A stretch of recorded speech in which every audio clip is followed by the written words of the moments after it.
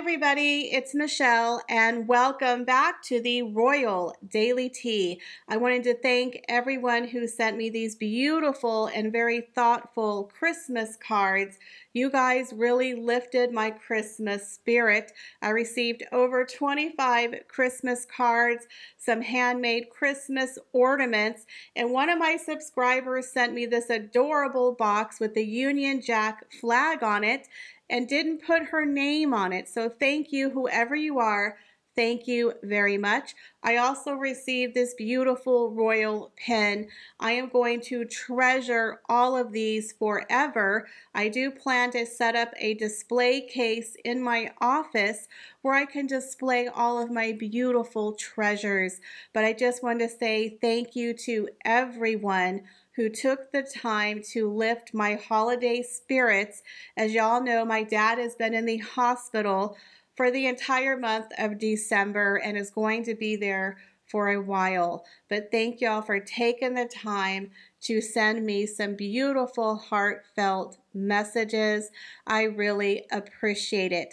Now, I am sending out a whole bunch of the Christmas cards this week, and I also mailed out a huge batch last week. So I do apologize that my own Christmas card exchange, I am very late, but don't worry, you will receive a card back from me, and I appreciate your patience, as I'm sure you understand it's been a very rough December. But you guys, we have a lot of juicy royalty to get through today, so you know what to do. Sit back and relax, grab yourself a beverage, and let's get into the Royal Daily Tea.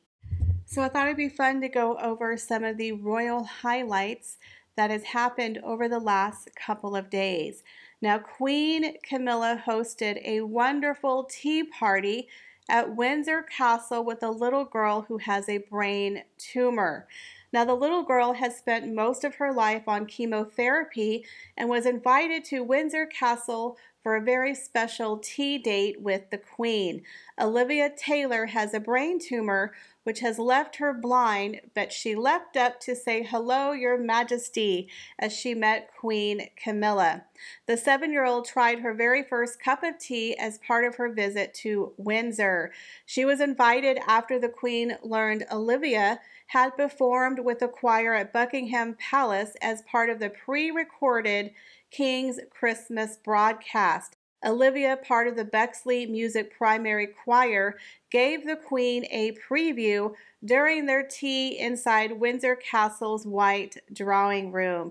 She stood up and sang "Rudolph the Red-Nosed Reindeer," receiving a round of applause. Now, her teddy, Corey, which she was given around the time of the King's coronation, had a seat at her very own table. This is just absolutely adorable. Now, the family is from Sidcup, Southeast London.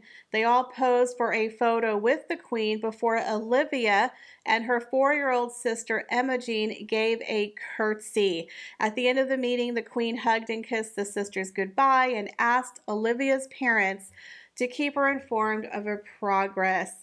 The Queen added, "She's been such a brave little girl. I'm so glad to have met her." What an adorable moment. I think it is so sweet and kind that Camilla extended this invitation to this adorable little girl. Now, King Charles delivered his second Christmas speech as monarch, and I thought he did a wonderful job and shared a great Christmas message. I've always found King Charles to be a very eloquent speaker, and I thought he did a fantastic job. Now, during his speech, he praises the selfless volunteers and urges people to be kind in his Christmas speech. I couldn't help but wonder if Harry and Meghan were listening and receiving the message that he was putting out. Now, King Charles, he also urged people to come together amid conflicts that we have abroad. Now, describing community stalwarts as the essential backbone of our society, he said he was delighted to have them attend his coronation in May, noting that they embodied the meaning of the ceremony, a call to all of us to serve one another. That is one thing I love about the royal family is they constantly highlight the need to give back and serve others. It is not about self. The king's reminder that one of the central tenets of Christianity, treat all like you want to be treated. He said, at a time of increasingly tragic conflict around the world, I pray that we can also do all in our own power to protect each other. The words of Jesus seem more than ever relevant. Do to others as you would have them do unto you. Christianity is a central theme throughout this year's message, which the king wrote himself as he highlights the need to support those less fortunate than ourselves. Again, he did a brilliant job on his Christmas message. He is so eloquent when he speaks. And again, I wonder if Harry and Meghan actually took the time to listen to his speech and to hear the words that he was saying, because I feel they can learn something from the power of the message that he gave out. Now, I believe they showed a clip highlighting some of the works of the royal family, and of course, Harry and Meghan were not included, and many people were very upset about it, but I don't understand why. Harry and Meghan are not working royals. They have nothing to do with the actual part of the royal family. All in all, I thought it was a beautiful and powerful Christmas message. So on Christmas morning, we were all treated to the annual royal tradition of watching the royal family heading out to the Church of St. Mary Magdalene in Norfolk, which is near the royal residence of Sandringham. Now, they were all there. We had the king and the queen, the prince and princess of Wales. We even had Prince Edward and Sophie, the Duchess of Edinburgh, their children, and of course, Prince George, Princess Charlotte, and Prince Louis. Now, they were all there together, very festive, dressed in a lot of beige, blue, and green. Although I have to be honest with you, I would have loved to have seen a little bit more of some Christmas red. Now, we had King Charles and Queen Camilla leading the way to the church, looking absolutely stylish and fabulous. Queen Camilla was rocking a beautiful beige coat and some really nice beige boots. Then we had the Prince and Princess of Wales alongside their 3 children, and little Louis, y'all, was finally wearing pants. Normally the tradition for a young boy is to wear shorts, but this year he graduated to his big boy pants and he looked really festive. It looked like he had a little tartan pattern of some blue and green. And there he was photographed with one of his cousins walking along the path. Now, I really do enjoy watching the young royals. They definitely have a big and mighty personality. And Mia Tyndall was there watching over Prince Louis. They really do look like they have a very fun and close relationship, and I'm really excited to watch the next generation of young royals grow up. Then, of course, we had Catherine, the Princess of Wales, looking stunning in what they call her Windsor blue. But like I said, I would have really liked to have seen her in a more festive Christmas color, more of a red, green, or perhaps a winter white, but she did look fabulous. But I will say I was not crazy about the hat. For some reason, it stuck out in front of her face. I don't like the design of it, but again, Catherine can look great in a paper bag. My only thing was I wish she would have worn a different color and perhaps a different hat. Now, Charlotte looked adorable in a beautiful green coat with some navy tights and matching shoes. And it was also lovely to see Prince Edward and Sophie reunited. They had been apart from each other for quite a few weeks, both of them traveling on their separate royal duties. Now, the big surprise of this Christmas morning walk was in fact Prince Andrew and Sarah Ferguson.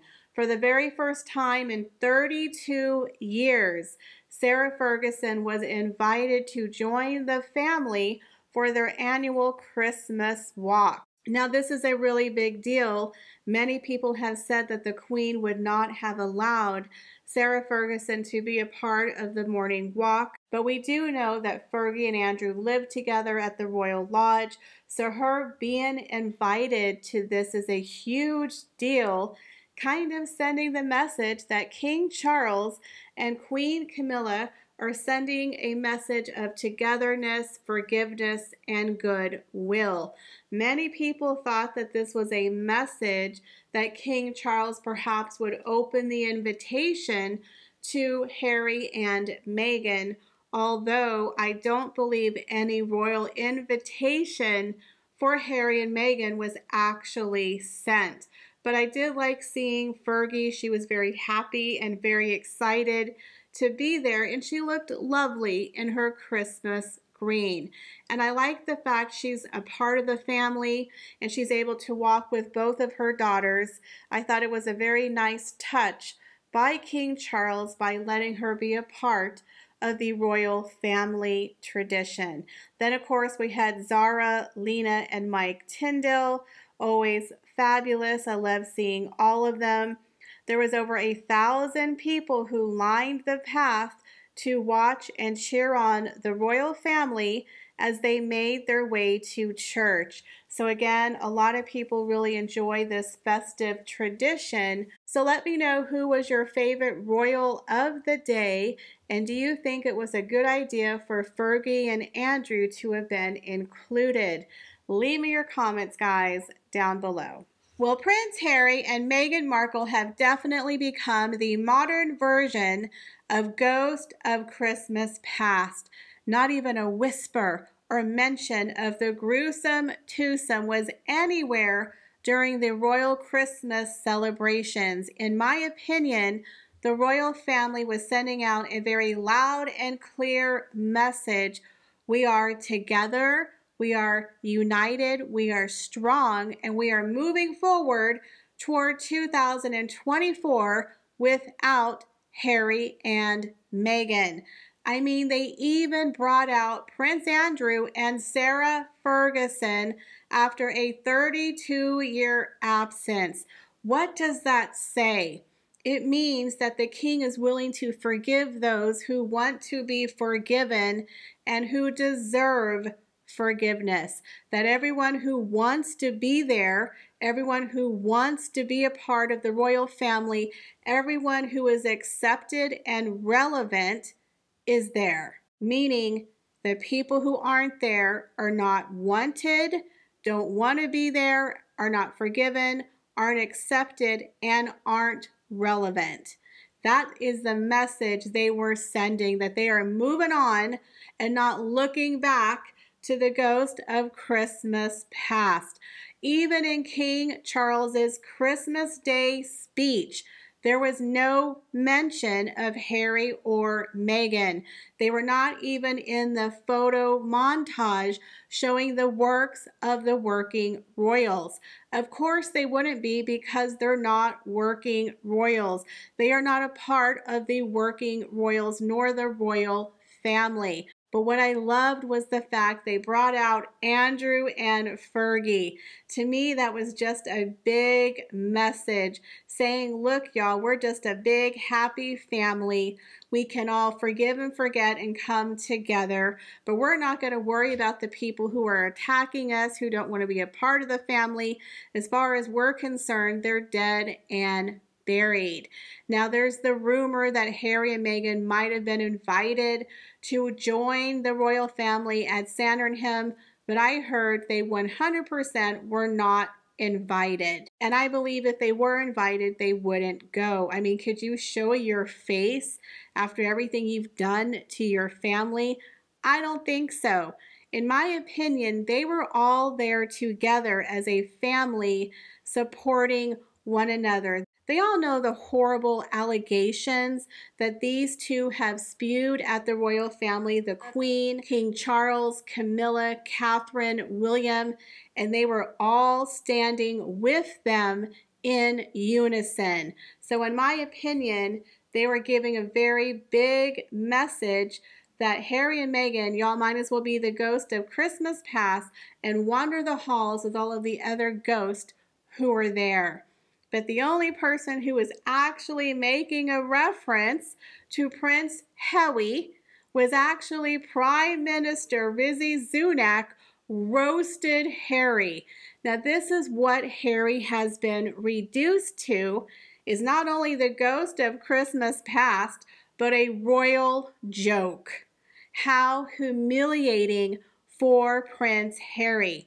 Now, it was in a Christmas video that the Prime Minister released wishing his followers a very Merry Christmas from Downing Street. Now, I did watch the video and it was absolutely hilarious, but he did take a pretty big dig at Prince Harry. Now, in his video wishing his followers Merry Christmas from Downing Street, Sunak can be seen at his very own desk writing out Christmas letters. However, the Prime Minister, when he quickly realized he was alone in the building, begins to have fun bowling over a set of Coca-Cola cans while practicing his cricket bowling. He's later fussing over Larry the cat and gives him a kiss while putting on the final touches of the Christmas tree while watching the Christmas movie Elf. But the most hilarious part of the video is his phone starts ringing, and when he picks up the phone, he says, "Harry, you've got the wrong number." Now that is a reference to a rumor that Prince Harry was going to call his daddy King Charles over Christmas. Like, do you really think King Charles cares if he gets a phone call from Harry and Meghan and gets to hear little Archie on the telephone or little Elizabeth? Nobody cares. Nobody wants to hear from the gruesome twosome of Montecito. If they had any inkling of a royal reconciliation, it was completely demolished by the book Endgame. You can't keep attacking people and then say, okay, let's all sit around and hold hands and forgive one another. The royal family at this point has nothing that they need to be forgiven for because Harry and Meghan are the ones attacking them. So I thought it was pretty hilarious and humiliating that Prince Harry has been reduced to the Prime Minister making a royal dig at his expense, and the real royals don't mention them at all. Talk about being irrelevant.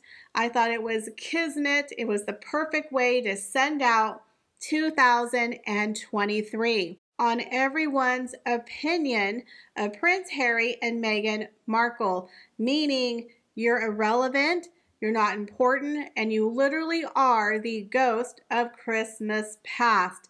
Harry and Meghan have had a truly honest, horriblest year, and I don't think 2024 is going to be any better for Harry and Meghan. But to have the Prime Minister make a joke at your expense and the royals not even mention you at all has to be the biggest slap in the face. How many plates do you think were thrown in Montecito?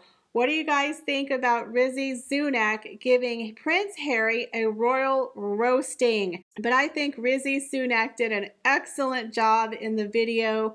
If you have a chance, make sure you go and watch it. Well, guys, that is all the royal news that I have for you today. Thank you so much for stopping by my channel, and I hope to see you in the next video. Bye, guys.